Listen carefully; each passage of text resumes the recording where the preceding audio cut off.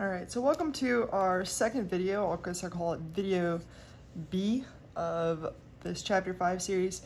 We're going to talk about different types of reactions. Actually, we'll probably only get to single displacement. We'll get through these briefly, but I'll only go into detail essentially about one of them right now.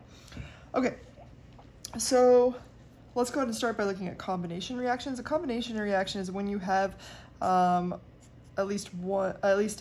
two components that combine and make something else. Oftentimes this is called a synthesis reaction because you're making something new. An example of this would be, for example, if you took sodium and chlorine gas, let's go ahead and balance this, and you formed sodium chloride. And you'd make two of these. And we've kind of discussed this in class in terms of, here we've got sodium, this explodes in water. Here we've got chlorine, this will kill you, you don't want to breathe it in. You mix them together and you get something delicious, table salt. So you took two totally different things and you combined them into something else that is now has totally different chemical properties.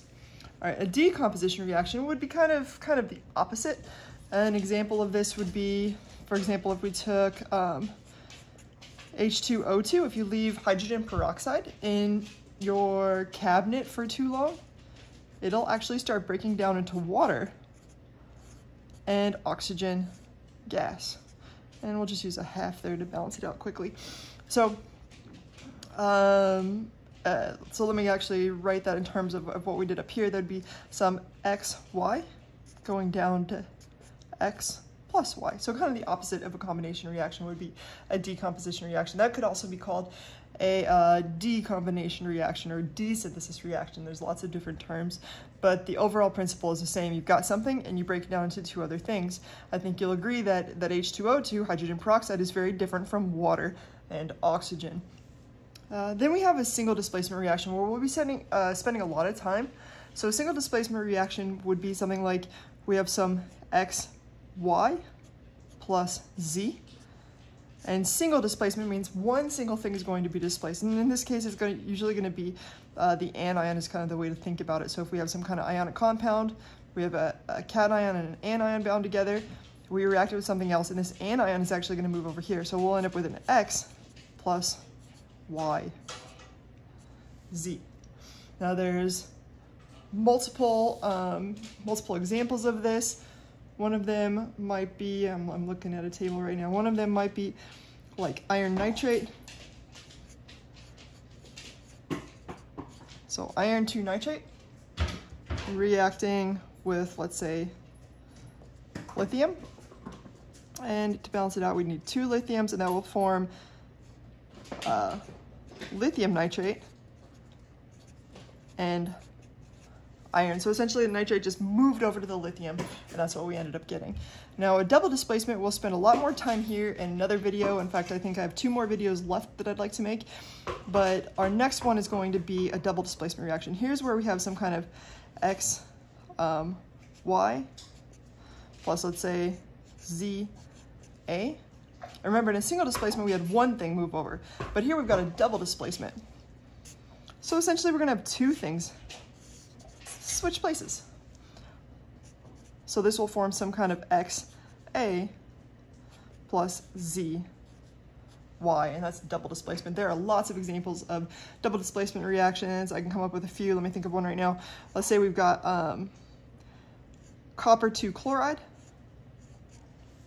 So our X would be copper, our Y would be chloride, two chlorides together.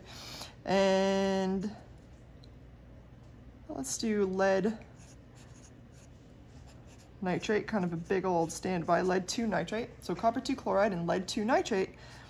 What that's going to form is copper 2 nitrate and lead 2 chloride. Now it's a little more difficult to see when we start to balance these reactions and we have to look at subscripts, etc.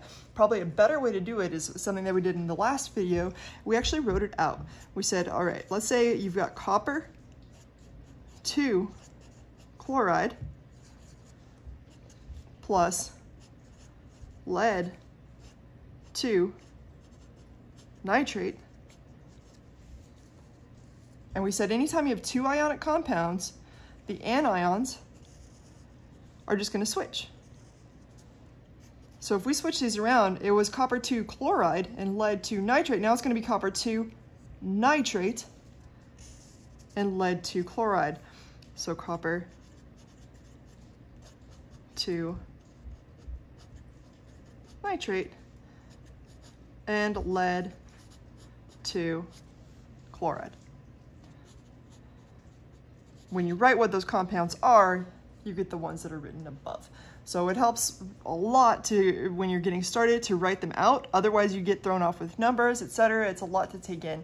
So I suggest writing out the whole word, figuring out what's switching, and then saying, okay, what is copper 2 chloride? Oh, copper 2 chloride is CuCl2. And if you don't know that, then you're gonna have to go back to chapter 4 and really understand nomenclature.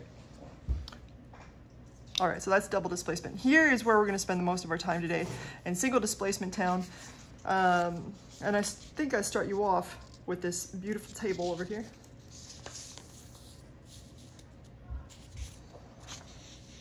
Now, this table is called an activity series table, or table of reactivity.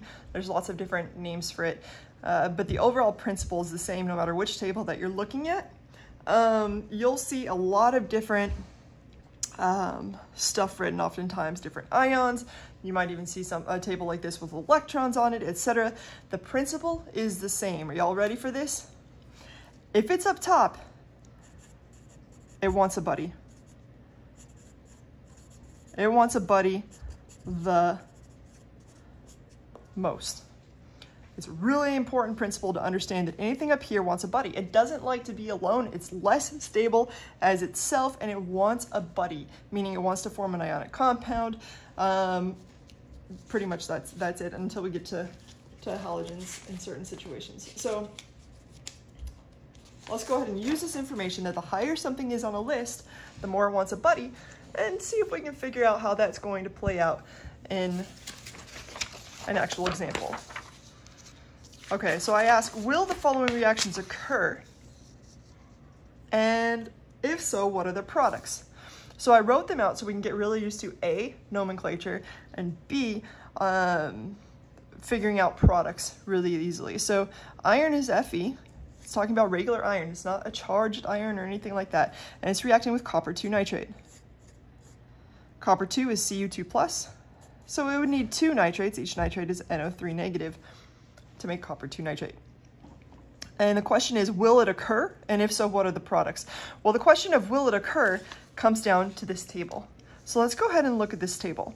We know that iron is right here, and copper is down here. So who wants a buddy more, iron or copper? Iron wants a buddy more, right? It's higher on the list, so iron wants a buddy. Now let's move over here.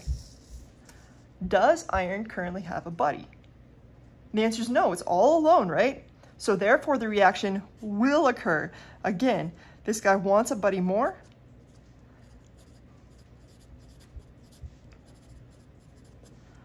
So it will occur. Now what will occur? Well, just like writing out the products, the reactants and products helped in the last problem, the same thing happens here. Here we had iron and copper 2 nitrate. Essentially this nitrate is going to move over here. So we're going to get iron nitrate. Now, I kind of did you a disservice because iron can form into iron 2 or iron 3, and you generally don't exactly know what's going to happen. But if it's copper 2, let's just go ahead and assume it's going to form iron 2 over here just to make our lives easier. So this would form iron 2 nitrate, which would be FeNO3, 2, and copper. So the question is, will it occur? The answer is yes, because iron was higher on the list. It wanted a buddy. Here it was alone. Now it's got a buddy. It's super duper happy iron. No rusting or anything. And then over here we've got copper.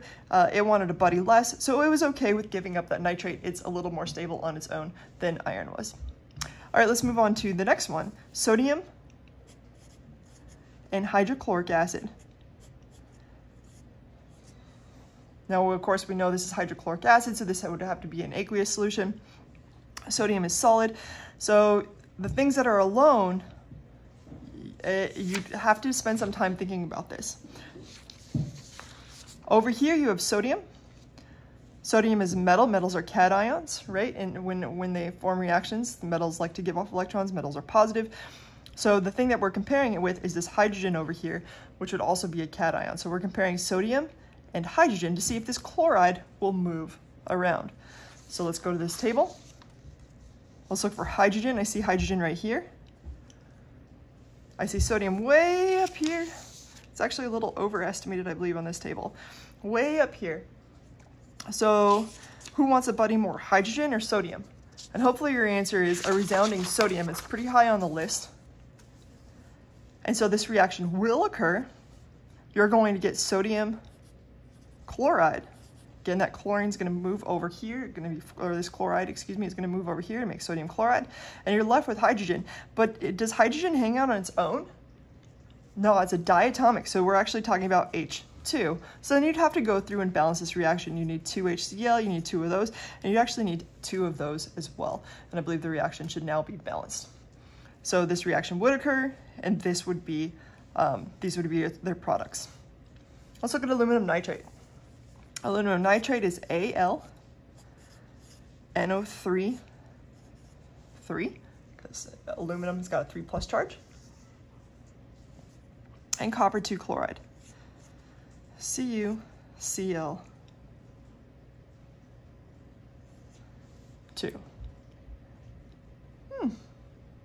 This is a total mistake because these are both ionic compounds, and this would be what kind of reaction?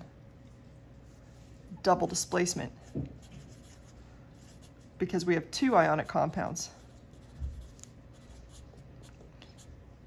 Maybe I purposely put this in here because this is something that would come up on an exam, and you'd say, hey, this thing would occur because of blah, blah, blah, when really the answer is it's a double displacement reaction. It's not going to occur.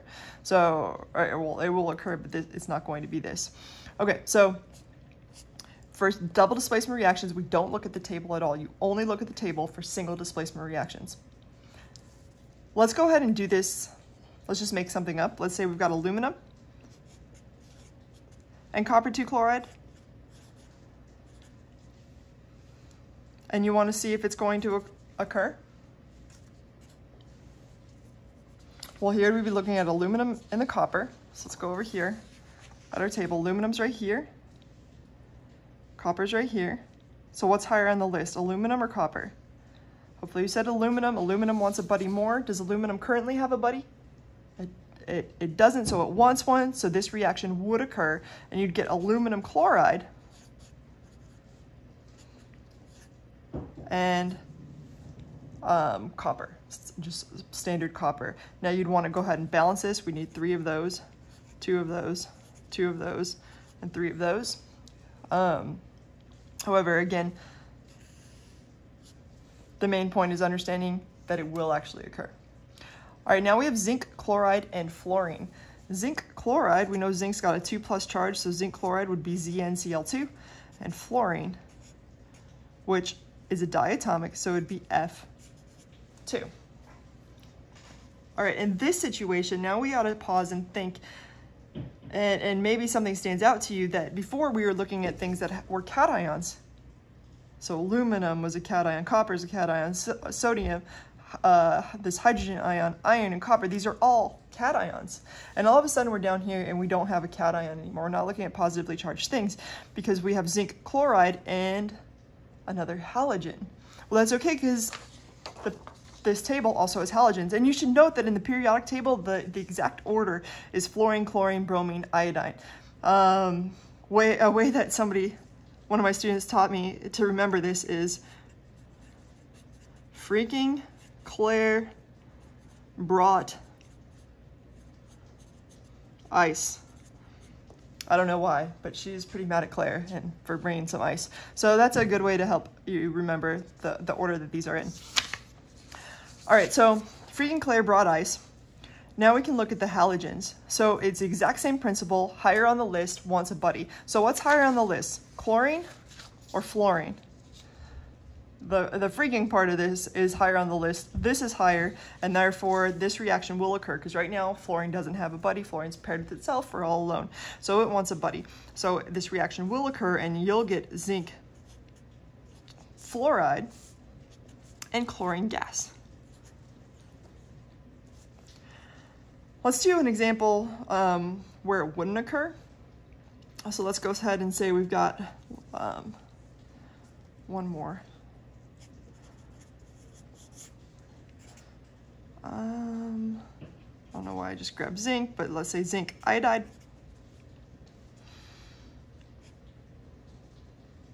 And cobalt. So zinc iodide plus cobalt. And I want to know if this reaction is going to occur. When we go over here, we're looking at zinc and cobalt. Zinc is higher on the list than cobalt is. So zinc wants a buddy more. Does zinc already have a buddy? It does, and therefore this reaction would not spontaneously occur.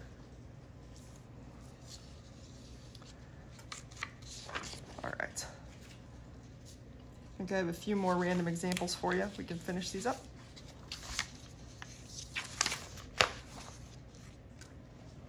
Here we have zinc fluoride and bromine. Zinc fluoride, ZnF2, and bromine is a diatomic. It's a liquid, it'd be Br2. And so freaking Claire brought ice. What's higher on the list? Fluorine's higher on the list. Fluorine already has a buddy, right? So will this reaction even occur? It won't occur. Already has buddy. It's already super happy. All right, now sodium iodide and chloride. NaI, and excuse me, not chloride, chlorine, which is again is a diatomic. And the question is, will the chlorine and the iodine switch places? What's higher on the list, iodine or chlorine? Well, freaking Claire brought ice. This one's higher. This one wants a buddy.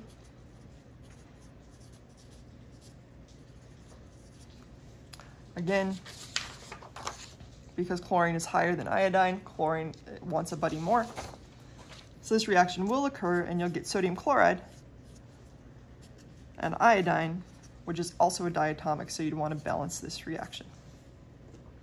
And that is it so far for this video. I'm going to post another one shortly regarding more single displacement reactions and redox reactions.